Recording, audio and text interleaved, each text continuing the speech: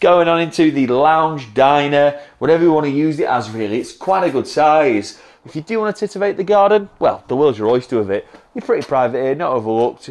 And look, it gets the sunshine. Master bedroom, easily a double. You'd fit a king in here, no problem. Storage cupboard in there.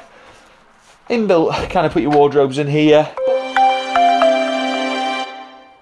Now, what a corker this one is. 42 Dennison Close, down here in Cormer Park. Originally built by Barrett's. Nice quiet horseshoe road here. No one really comes down here if you really don't live here. On site we've got a great little kiddies play park, and a stone throw away is Willy Park as well, Williamton's Park. Great spot there, parks for kids, great views across, and a great cafe that serves some fantastic ice cream. Anyway, a bit about this house. It's under the shared ownership scheme where you can buy 25% share. It's 3 bedrooms, it's got a good sized rear garden, off-street parking here for 2 cars as well if you nudge them up a bit closer.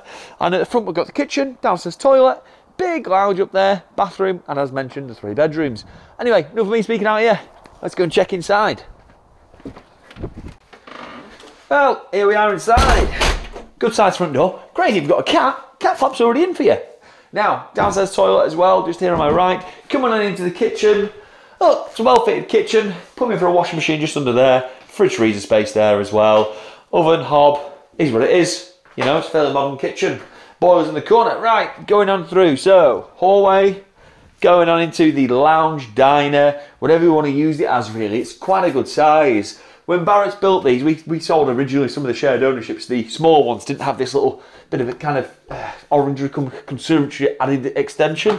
The windows obviously letting plenty of light as well, which is an added bonus to this property.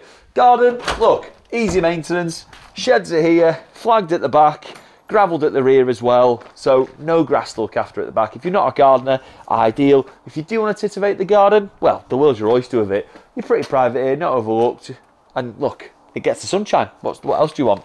Great for the kids. Right, enough of me talking down here. Let's go and have a look upstairs. Oh, there is another stairs cupboard though. Don't forget that, big storage. Anyway, upstairs we go. Woo!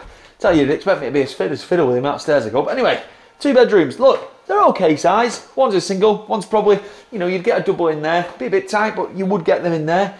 Good size single bedroom. Get your single in there and wardrobes. 3-piece bathroom suite up here as well. Master bedroom, easily a double. You'd fit a king in here, no problem. Storage cupboard in there. Inbuilt, kind of put your wardrobes in here. But look, it is what it is. These houses, they sell like hotcakes because of the location. Good catchment for schools as well. Obviously, boys' grammar school's literally around the corner.